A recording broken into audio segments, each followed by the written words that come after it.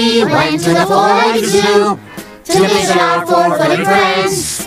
Lions and tigers, cats and dogs, a goat and a cow and a couple of hogs. A rhinoceros and of course a hippopotamus. And oh yes, a whale. There were elks and bison and there were two giraffes and elephants, quite a few. A llama, alpaca, vicuña, two zebras, ibexes, and one big kudu. It was swell. Oh, that's the gazelle. Mama Simpson said... She teaches schooling, you know. Yeah, she took us there. Mama Simpson said that we count every hour in these quadrupeds, then multiply that number by 4.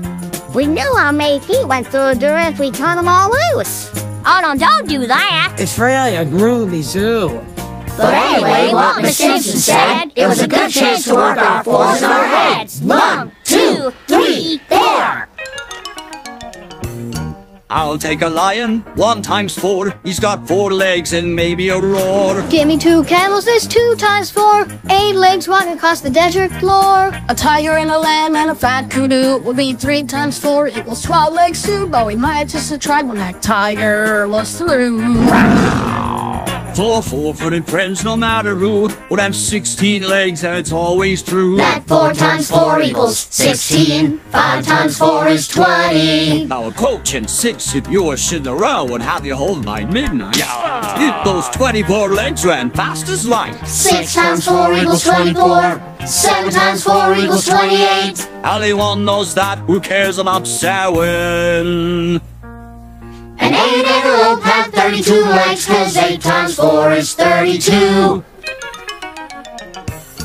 Here comes a small herd of buffalo. They say they're getting extinct, you know. On the hill 9, there's 36 legs. 9 times 4 equals 36. Here comes a baby buffalo. That's good, that's 10. And 10 times 4, you know, is 40. 11 coyotes. 11 times 4 sinking over the prairie floor on all of their legs. equals 44.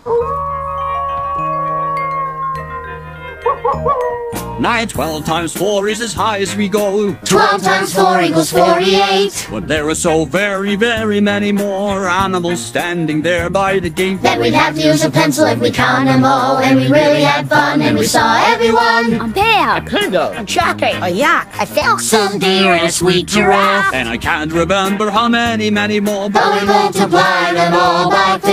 And some of them thanked us with a roar.